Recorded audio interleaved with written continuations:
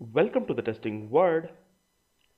In this session, I'm going to show you how we can set a predefined data list and user can select only the data from that particular list. Like I'm coming to, so this data list is going to be used when we want to set the predefined data on a specific column. I'm taking example of this column.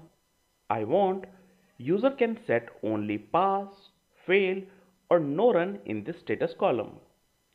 So as of now, there is a no rule applied. User can enter any data, but I want to fix the data. So select that column, go to the data, and here we have the data validations. Inside the data validation, we are going to get list. So in the list, we can define like either it should be pass, comma, fail, or comma, no run.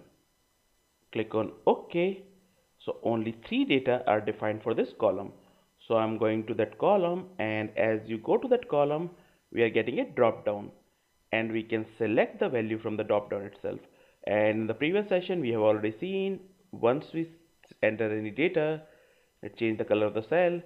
So but here, if we try to enter any other data like hello, it will show error. We cannot enter the data because for this column the data is predefined. So we have to select the data from this drop down only. So we have restricted that only a specific data will come to this column.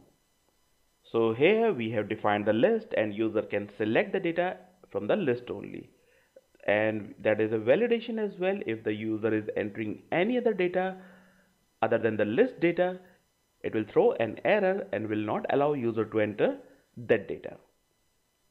So that's all we have for this session. Thanks for watching this video.